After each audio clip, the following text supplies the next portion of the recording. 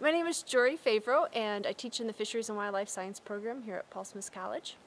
I'm Celia Evans, and I'm an ecologist, and I teach in the biology programs here at Paul Smith College. We are studying, we're interested in what determines how snowshoe hares move on the landscape, and we're interested in, ultimately, our big research question is how snowshoe hares choose the habitat that they spend their time in, and how they spend their time, and how they move in that. And there's a lot of parts to that research that we're going to be exploring in the next few years with our students. Go ahead and say what we're doing out here. Some of those factors that might influence how they move, of course, are predation risk. Are there aerial predators, ground predators that might affect where they decide to go?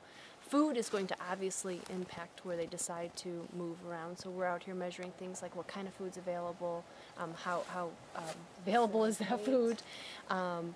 Other things would include energetics. They have to keep warm throughout the Adirondack winters, and so we have to know something about how they maintain their body heat and how much food they need to eat, and all these things are going to come into play when they decide where to move to.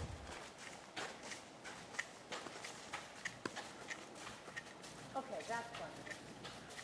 What we're doing out here today is we're field testing some protocols we're developing from the literature on snowshoe hares that other people have done in the more northern parts and some of the southern parts of the range where there are fewer data.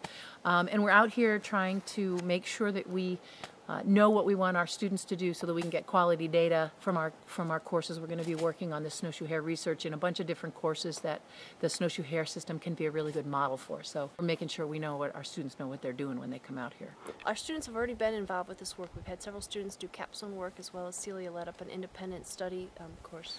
While Celia's on sabbatical, she led a course that also moved around this work. And so we already have another batch of students looking to do some snowshoe hare work as part of their capstone. We have students that are headed towards graduate school, and they've really identified this as a good experience to help them get admittance into graduate school.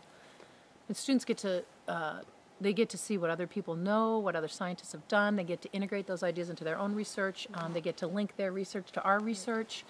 We don't have graduate students at Paul Smith, so our undergraduates are great, and they're the folks that we work with and depend on to help us actually do this research that we really love. And they get a ton out of it from what we can tell in the past. It's a really great experience.